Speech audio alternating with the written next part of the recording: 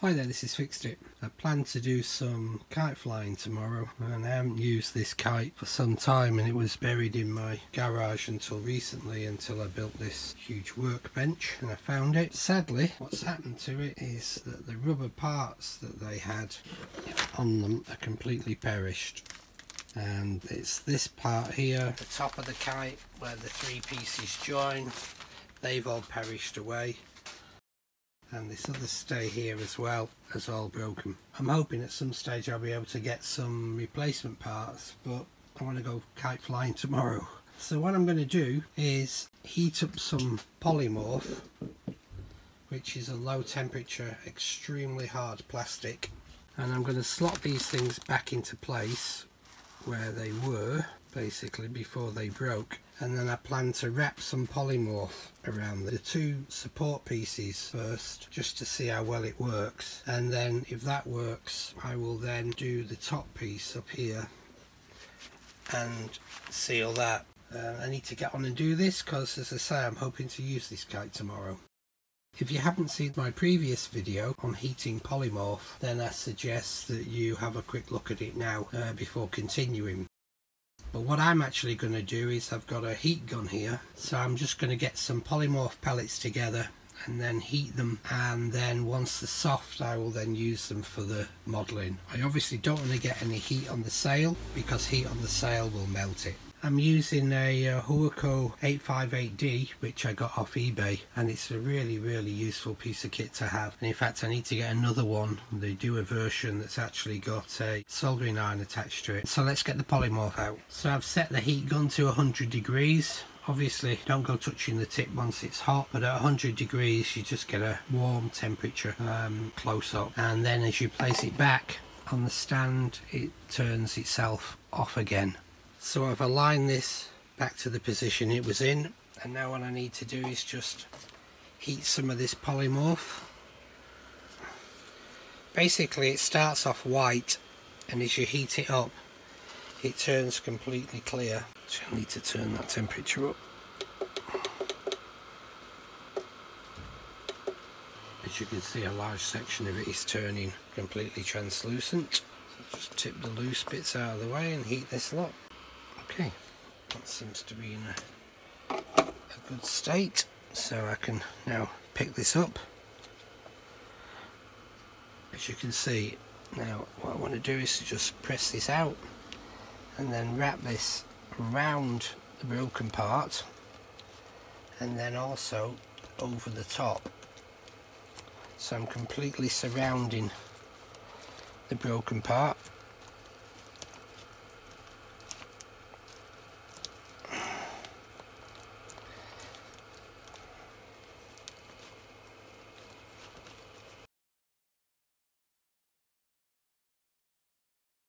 Okay, so I've heated the polymorph. What I'm going to do is to pull off a piece here and then spread it out like that, and then just heat that one some more.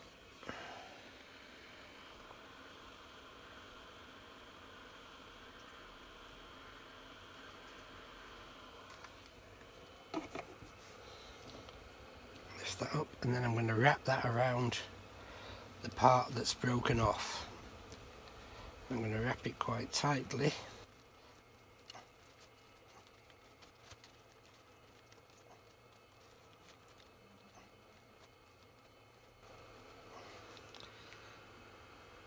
Okay, like that, and then just let that cool a bit, and meanwhile I'll heat the next piece.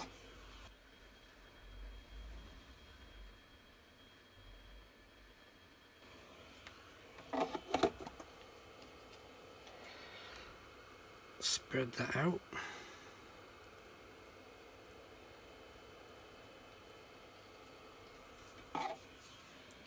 As you can see, despite the fact that we're operating at a reasonably high temperature, this stuff is handleable, which is amazing for plastic, because quite often plastic gets so hot that it'll basically sear onto your skin and causes terrible burns. Whereas this stuff is pretty safe because of the low temperatures. Okay, and I'm going to take this and put it over the top like that, and squidge it down.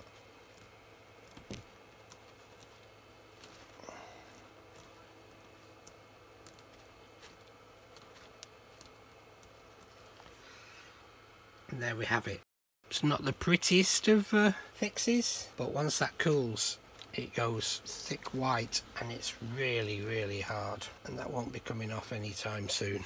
Right, so now mix up some more and do the other side. So likewise on this one, let's stretch it out. Okay, so I put the first piece on this, and let me now just put this piece over and round the top and spread it about so I can get a good all-round seal and lots of strength in that. As always, when you're repairing things with plastic, you never end up with the nicest looking job, but what you want is something that's absolutely functional and strong. And as we can see here at the other side, that is now absolutely rock solid and it's not going anywhere. So that one's now repaired, and when this one here turns white, it will be the same. When it's in a semi-hot state, try not to mess with it too much, because otherwise, like when you push your skin, it'll kind of fold over on itself and won't be as effective. So get it in place while it's very warm. If you need to, obviously, you can come along with heat source and just reheat it. The really great thing about this glue is that you can put it on and take it off as often as you like. It makes absolutely no difference at all to the glue. The good thing about this plastic is you can put it on, take it off, put it on, take it off as often as you like until you actually get a good job, and that's basically what I've done here. Right, so now what I need to do is to turn the kite around and to do the top piece, which will be a bit more difficult.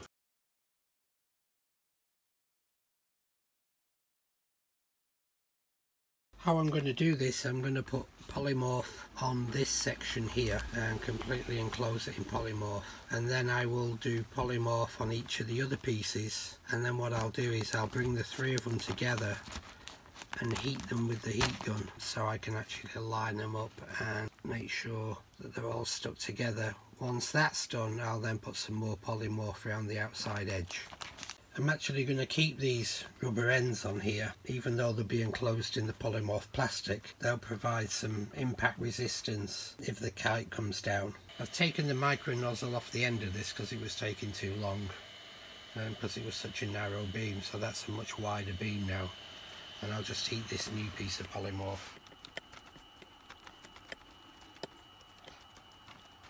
The other thing with polymorph is it shrinks when it cools, so it will quite often go tightly round an object. So that's one of them done. Just wrap this around here. Do the next one. Make sure it's fully enclosed.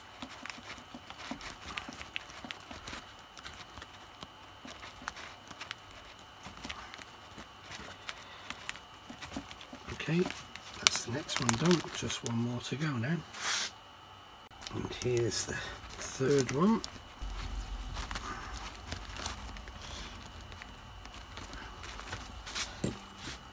Okay, so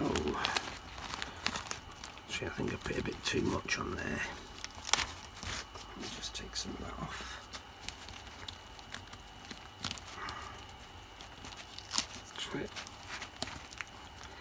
Not happy with that one, too much on it, so as I said, you literally just pull the polymorph off while it's hot and remodel it.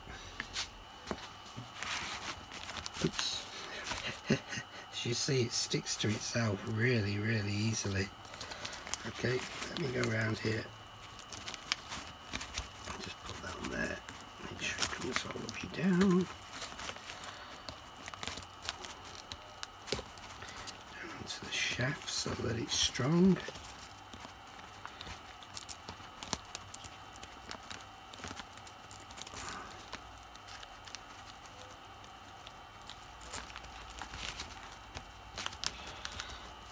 Okay,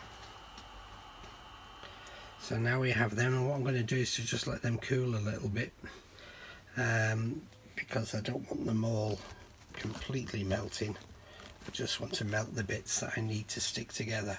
As you can see, these bits are now absolutely rock hard. So those are fixed. I'll just get this one fixed in a second.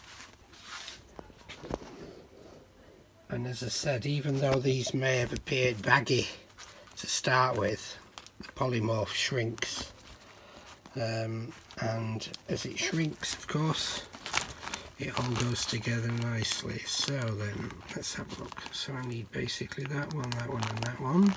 It's going to be a bit of a tight squeeze to get all the three of them together in that spot. So I need them together so that they line up nicely, otherwise the kite might fly a bit skew with. May fly a bit skew with anyway, but that's what stunt kites are for.